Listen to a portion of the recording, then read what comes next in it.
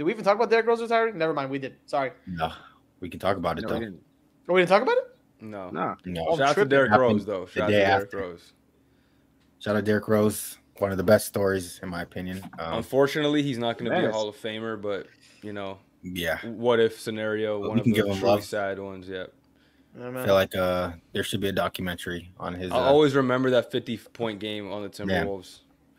Yeah. I can confidently say that he's probably like the most loved player. I never see hate on Derrick Rose. Yeah, bro. Derrick Rose, bro. I think I can safe say all of us grew up on Derrick Rose too, winning his MVP.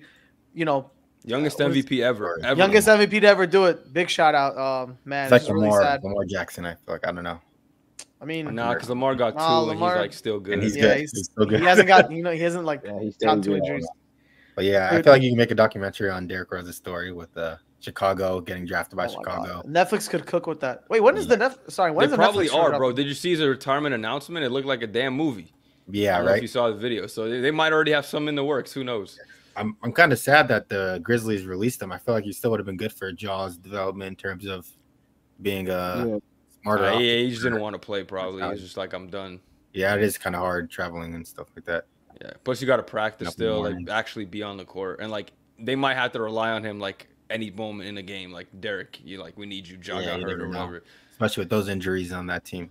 Yeah. Man, bro. They said JJJ's already hurt, and he might not be there for the season opener. Said he got a hamstring injury. Yeah, those take like 4 weeks to get healthy. You know what I saw on Derrick Rose the other day on the timeline? They were like, all right, like if Derrick Rose never got injured, where is he still ranking in like, the generations of point guards? Is he still, he wouldn't be top 5. No. Is he like above or under Westbrook? Where would you put, you know what I'm saying? Like Westbrook would be better.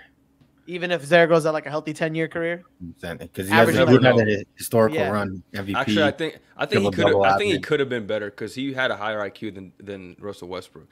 He just wasn't as talented. Like wins. He'd have to win like a championship or something like that. But he was leading a team to the #1 seed, you know what I mean, when he was healthy. Yeah. So you just never know. He had a good team though. What was it? Dang at the time, Joakim Noah, Depoy of the Year. He had a good team. Yeah, Kirk Heinrich, like they got some dogs, bro. Mm-hmm. Tom as coach. Yeah, obviously. Man, I wish for like, man, what were we like? When did he win? He won MVP 2012, 2013. What year? 2011. Bro, we were 12, 11 years old. Miami. Damn. Yeah, first Miami run year. I remember him on 2K, bro, in the early days. That shit was so fun.